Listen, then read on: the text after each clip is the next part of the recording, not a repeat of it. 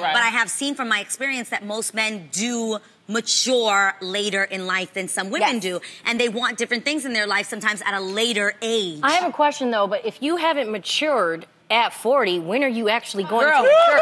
Tamara, I'm great question. Looking at my room, That's why people are excited, because I think they're actually excited to see sexy, grown-ass men, hopefully. I hope so. But wait a minute. Who's to say that she can't date men in their 20s? I hope that that would be interesting if she had younger men on the show. The only thing we need, though, is a person who just know what you want. There's nothing wrong with not wanting to settle down. You could be 40 and still date a lot of different people. Just be clear about that. You know what I mean?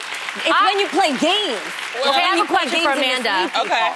Because, I mean, I do watch The Bachelorette and The Bachelor. You sure do? I do. And she makes me watch it. I do. Not one. But you know who would be really cool as a Bachelorette? Who? Amanda. Oh, my God.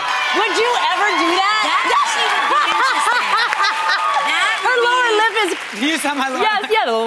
Would you ever do that? Television I would watch. Yeah, it would be... Can you imagine the questions? Can you imagine knowing Amanda? Literally. What kind of bachelors My would first you question want? would be, so what are you doing to fight white supremacy? I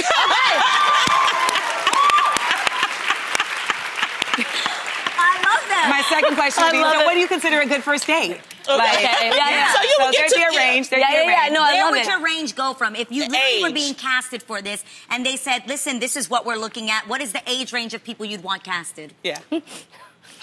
Tamara is so proud of herself for this question. Yes. I would say 37 and up. Okay. And I would say that the main things are you need to be established in your passion. Because at this point in my life, I'm established in my passion. And so whoever is going to be a match for me has to not only respect that about me, but also really adhere to that in themselves. Okay. Okay, I got a question. I want a question after Lonnie. I have one after Lonnie. Hurry up. So, what kind of race do you have?